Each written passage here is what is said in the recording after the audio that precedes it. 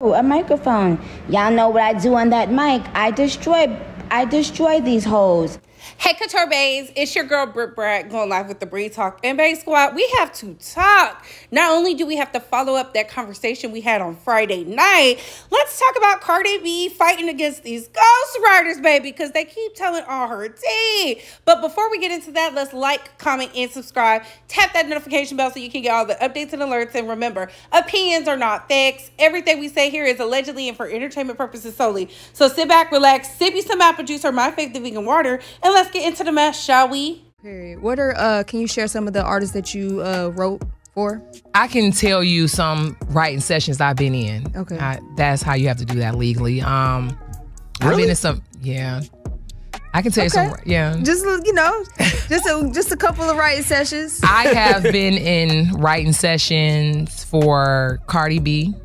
Okay. And I'll leave it at that. That was my most biggest opportunity. Okay. And I was the only girl in the room with all the male writers. So can you give us an example of what a writing session is like for people who may be curious? Yes. So a writing session, you'll get, obviously, your confidential email through whoever you're working with, or if you have a pub deal or a label deal, and they will tell you like which label is looking for songs.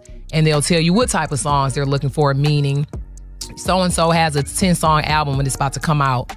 The last 2 records, they want it to be maybe club boppy, fun, or a deep record. It's like heart bro, got dumped, he let, and depending on what your writing cadence is, you might get the email like, hey, it's a session coming in. You want to be a part of it. You don't know who you're walking in there. And sometimes you don't even know the artist that you're writing for. Sometimes you might have a publishing deal, a pub deal, and get in there and it's like, oh yeah, you writing for, I don't want to name somebody who writes for themselves, but whoever's been vocal about not writing for themselves, you might come in and be like, who's working on this? That never happens.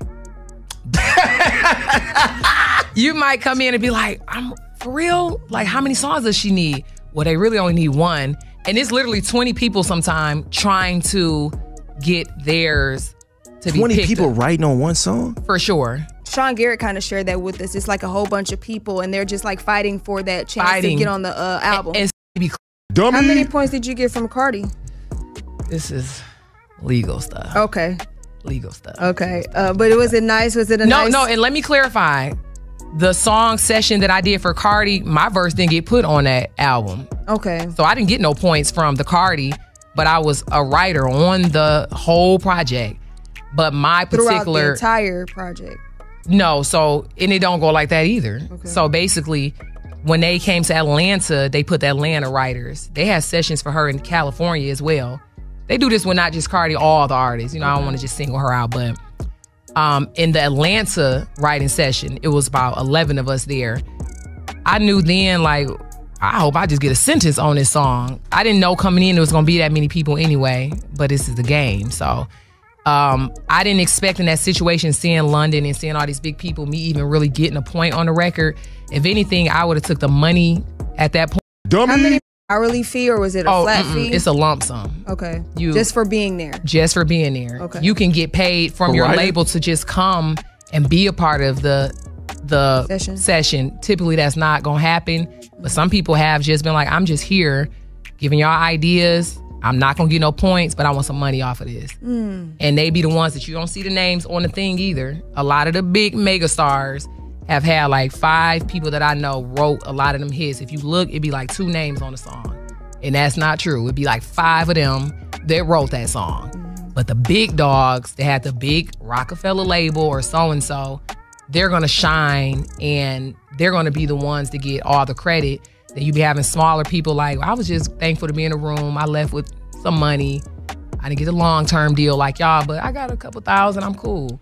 Child, when it comes to Detroit female rappers, y'all are 0 for 2 because this is the second one that's backpedaling and pussy popping to Belka Nana. At the end of the day, she didn't have to bring up Cardi B. It's quite clear she felt some type of way about not being on Invasion of Privacy. She should have just kept it cute and say, yeah, I ghostwrite so she can get more, artists to have her pen game. But they probably not going to choose you, sis, because you talk too much. And quite frankly, we knew that. And I don't don't understand why Bel Kanana is acting like she wasn't all for ghostwriters and now she's trying to push it like her pen game is strong. Child, make it make sense. But let's get into another Love It Hip Hop alum outing Bel Kanana. Feel dressed up.